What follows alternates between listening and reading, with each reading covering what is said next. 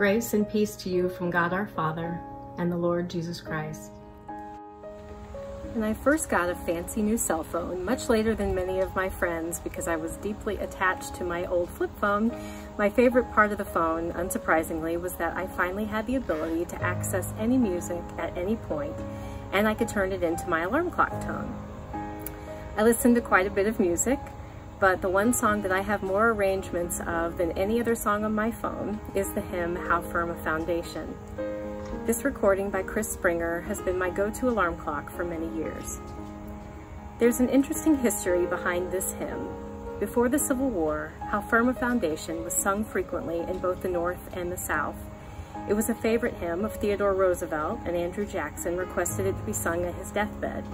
But to me, the thought of countless soldiers on both sides singing the lyrics and clinging to the promises of God's Word makes this hymn so relevant. On Christmas Eve of 1898, it was sung by an entire Army Corps of the United States encamped near Havana, Cuba. This story was shared by a lieutenant colonel in 1901.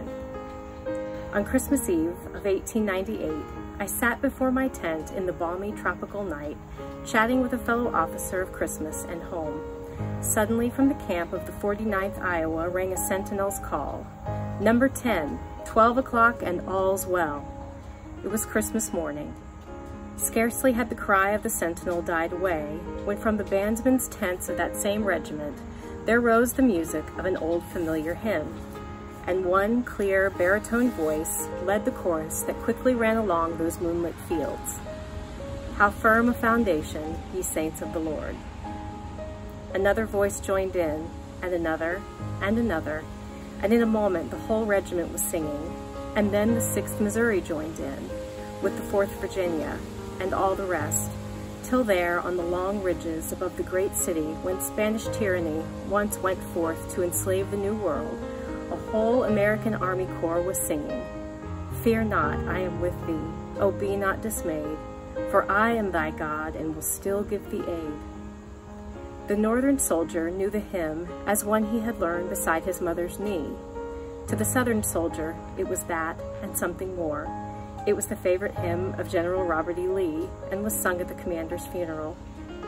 Protestant and Catholic, North and South, were singing together on Christmas Day in the morning. That is an American army. The words to this hymn address all periods in our lives. The first verse is a statement of the solid ground we're on when we place our feet squarely on the Word, then asking, what more can he say than to you he hath said? Everything we need to know has been told to us to live the lives we've been given.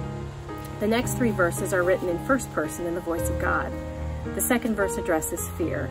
I liken this to the anxiety we feel when first setting out as a young person, and then sometimes later when we doubt our abilities.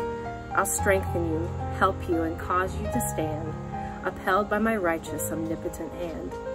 The third verse, when through fiery trials your pathway shall lie, my grace all sufficient shall be your supply. The flames shall not hurt you. I only design your dross to consume and your gold to refine. We're alerted to the fact that we will be tested and sometimes put through the fire, but we shouldn't fear the test. It's designed to burn away impurities, the dross. Then what remains is the gold that is of the most value to God, the refiner. The final verse, my favorite, throughout all their lifetime, my people shall prove my sovereign, eternal, unchangeable love. And then, when gray hairs shall their temple adorn, like lambs, they shall still in my bosom be born. At every point in our lives, God's promises are with us, enveloping us and shaping us into the faces we become. Gray hair at the temples, sometimes with hands trembling or memories fading, but still young, like a lamb held closely to Christ, guarding every hair on our heads.